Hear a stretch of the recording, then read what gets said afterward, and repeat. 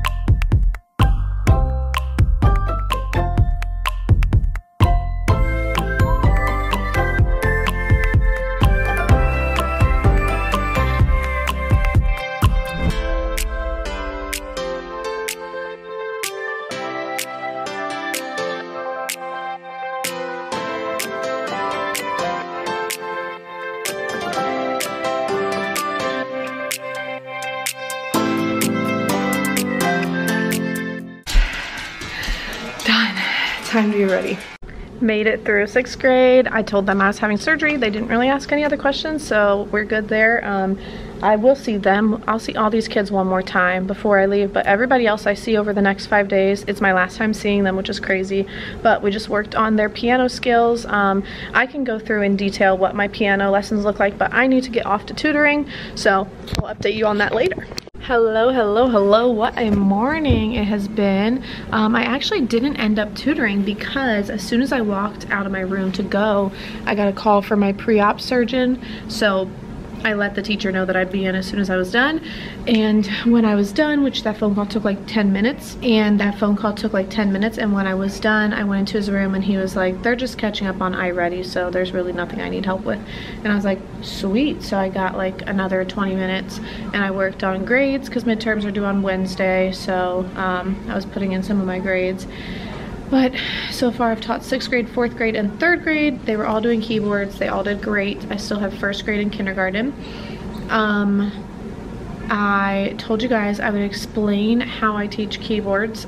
I have 5 minutes till lunch starts and my team comes and eats in my room, so hopefully I can get through it in that amount of time. But all my kindergarten through 6th grade students have a keyboard unit.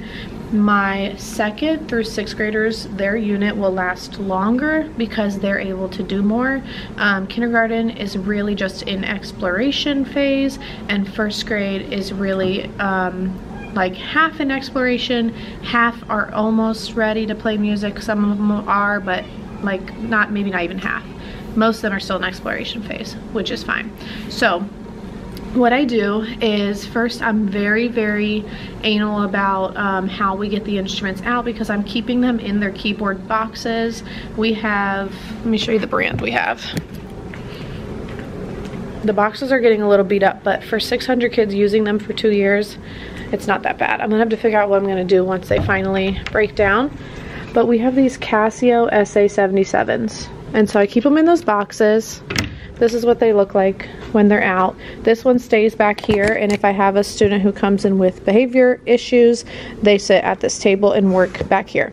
And then I keep our headphones in here. I've taught them all how to wrap them up, although obviously 2 of my 3rd graders did not do a good job of that, but most kids do pretty well with that. So I call them individually to get their headphones, then they take their headphones to their seat, then they come up and get their keyboard from me. I make sure they hold it with one hand on each side of the box so it doesn't slide out, and then they go and sit on the floor, crisscross applesauce behind it. They put the keyboard on top of the box so it's a little bit taller, plug the headphones in, and the first day of class I gave them all the chance to explore the instrument, press the buttons, whatever. The 2nd day of class, I gave them 15 minutes to explore, and then 1st grade through 3rd grade, I do something completely different for 4th through 6th. 1st grade through 3rd grade, the 2nd class, I started teaching them Mary Had a Little Lamb.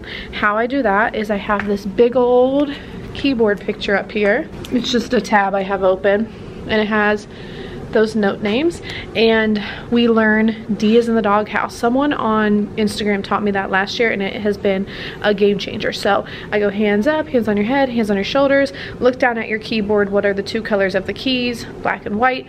If you notice, your keys have a pattern. There's groups of 3, there's groups of 2, 3, 2, 3, 2, 3, 2. Look at those patterns. Give me a peace sign. Put your peace sign on the set of 2 black notes. Can you say doghouse? Doghouse. Say woof woof. Doghouse. Woof woof.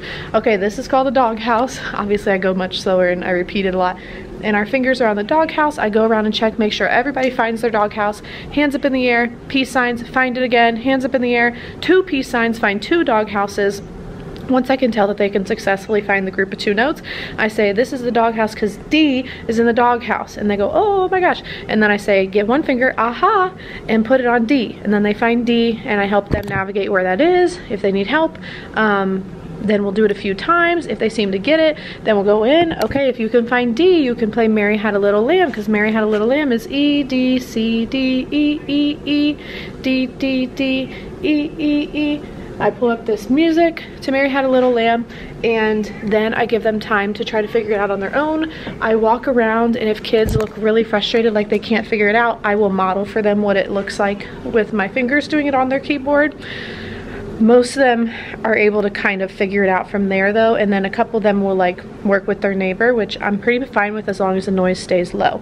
So once they can play Mary Had a Little Lamb with 1 hand, then I challenge them to play it with 3 fingers. If they played it like this, I want them to play it with 1 hand with 3 fingers. Then when they can do that, they play it with 6 fingers, so 2 octaves.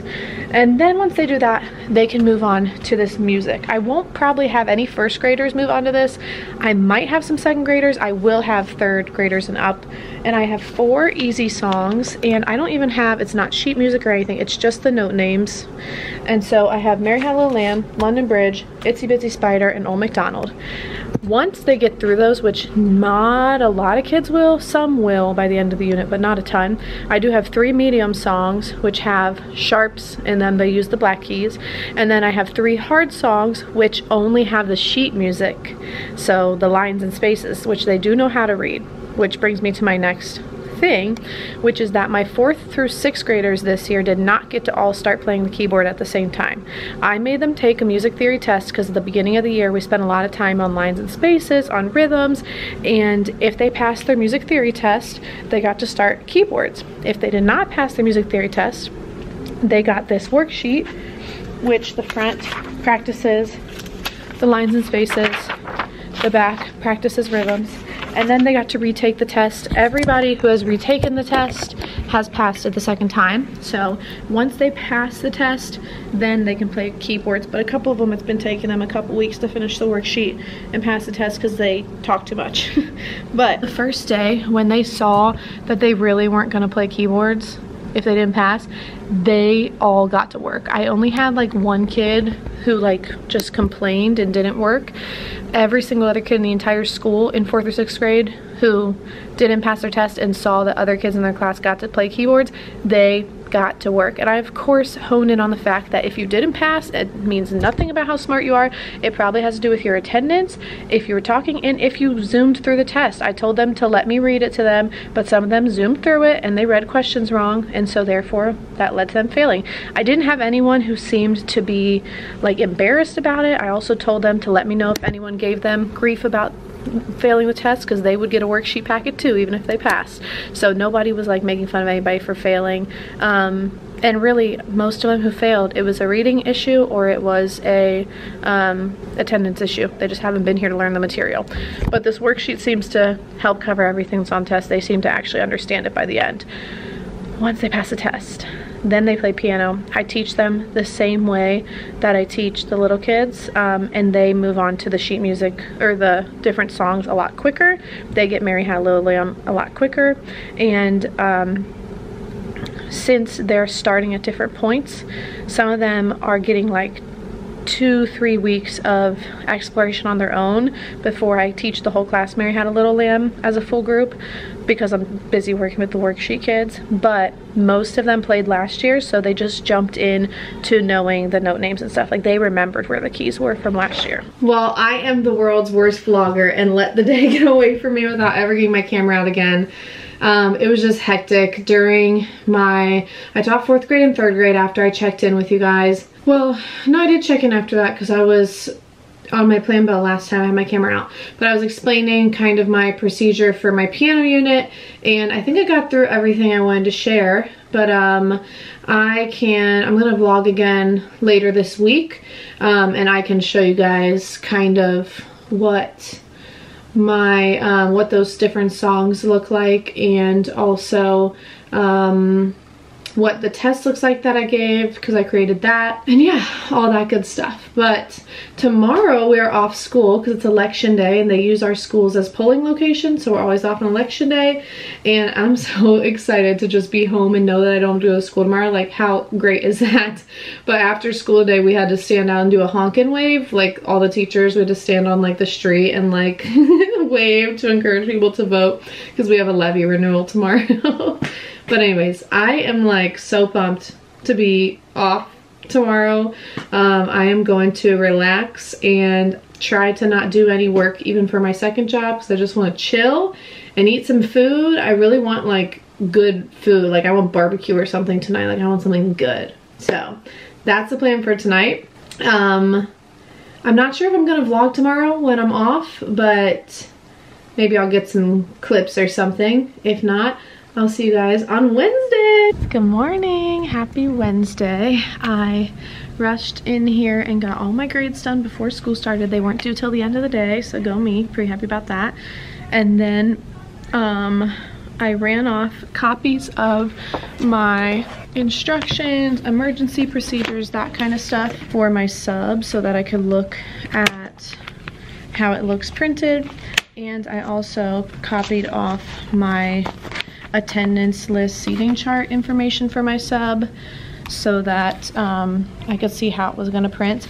But I will do a whole video going through what I'm leaving for my substitute for a long-term sub for music, because it's so complicated to leave stuff for them, especially when they're non-music people. She's not a music person, but she's like a music enthusiast, and I think she might have like done music like recreationally, so that's good, but not like a music educator or anything. So anyways, that's what's happening right now. I'm gonna continue to work on my attendance lists for my sub leave because that's what's taking me forever. And I'm also gonna charge my camera because apparently it's about to die. Happy Thursday. I have sucked at vlogging this week, but it's just been so chaotic. Having the 2 days off and trying to get everything prepared for my sub for next week. Because as of today, I'm done teaching for right now. I have tutoring in a couple minutes. I'm just taping these boxes first. And then I only have 3 more days of school for my surgery. So I have rushed.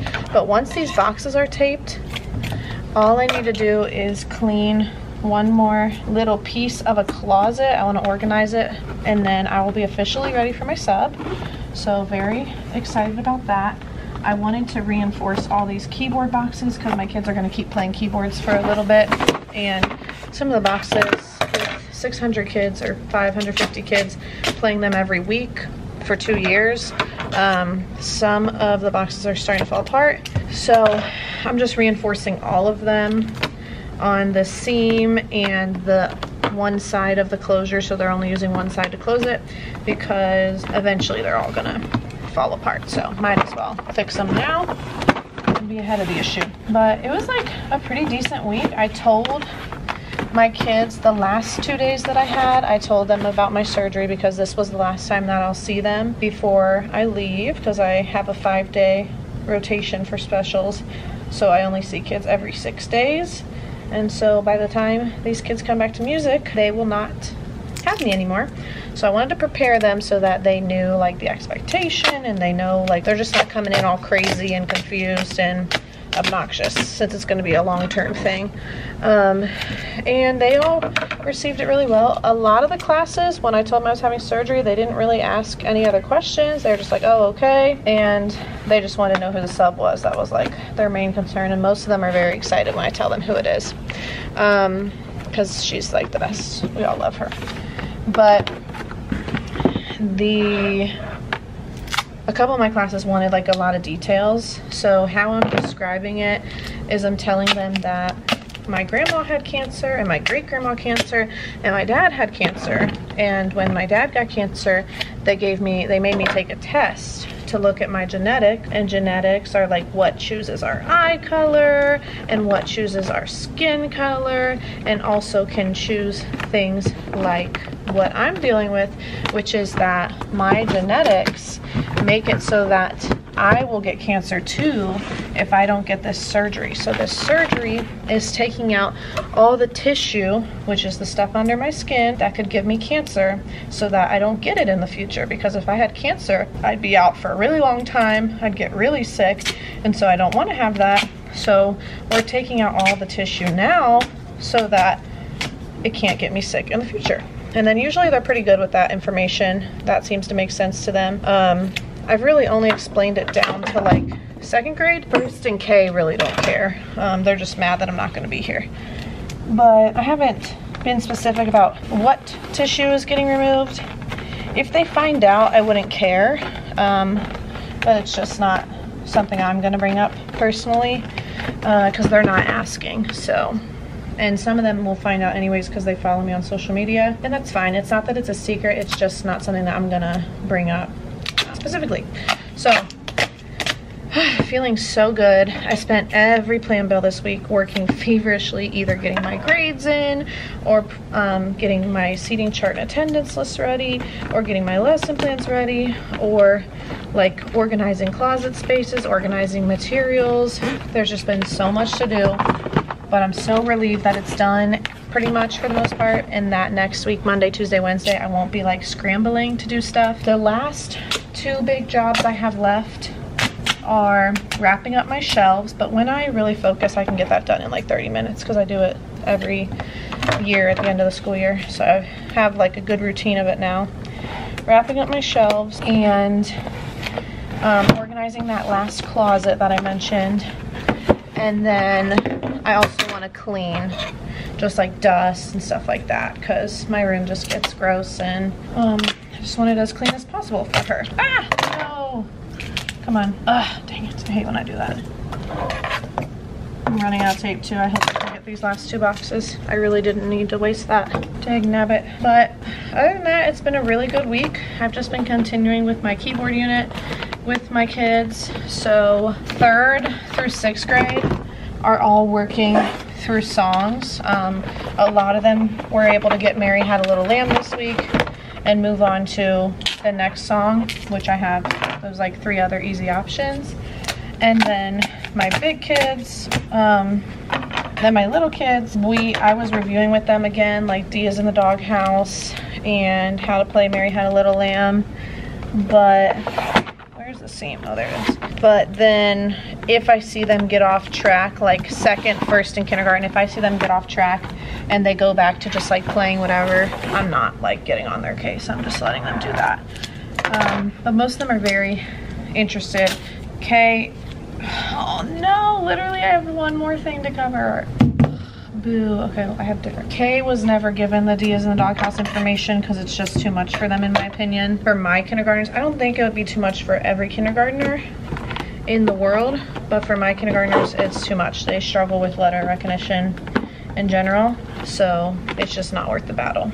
But 1st grade, I'd say like 1/3 to 2/3 of them are pretty motivated to try to figure out how to play it, and a few of them got it, so that's exciting. But yeah, it's been a good week. I've just been so busy like on all my breaks and stuff, which makes everything just more exhausting because I'm not like taking a second to like breathe in between anything. But that's okay because I'm happy that this stuff is like done. This weekend I'm not gonna be like stressing about what's going on at school because most of it's good to go. I do hope that my sub can observe me before she takes over. She plans on it, but unfortunately a lot of people have been sick this week, really sick. Like there's a case of COVID and lots of flu, lots of RSV. So she hasn't been able to get free to come observe me. And hopefully people get better this weekend so she can do that. But I've been wearing my mask pretty much during every class so that I don't get sick before my surgery. Let me put these away. Got my little tape drawer over here. I reorganized this the other day, all my tape and scissors, and then all my batteries. And then next week I'll give you an in-depth explanation of everything I'm leaving for the sub, so that'll be like its own video. But today I cleaned out the bottom of this closet so that I could move all the keyboards to the bottom because we were having so many issues with kids not being able to reach the keyboards in there. And then I have the box of headphones in here so they're not sitting out all the time. So that's a lot better. The only thing I still have left to do is organizing the bottom of this closet. It's a mess. But these shelves are organized, so that's good at least. And my sub shelf is like ready to go except Pete fell over, so. And my common core needs to be clean. Like just little things. I'm gonna wrap up all these shelves. So they're kind of messy right now because I've just been throwing all this extra stuff onto them. Is that a deodorant thing? What is that? Ew, what the heck? Ew, why is there like black? Oh. Ew, I have so many questions. There's like little black dots in here. Gross, gross. All right, I am off. Yeah, it was a 2 coffee day. If you have watched this whole video, I appreciate you. Give it a little thumbs up, subscribe if you like it, and I hope you're having a fabulous day wherever you are.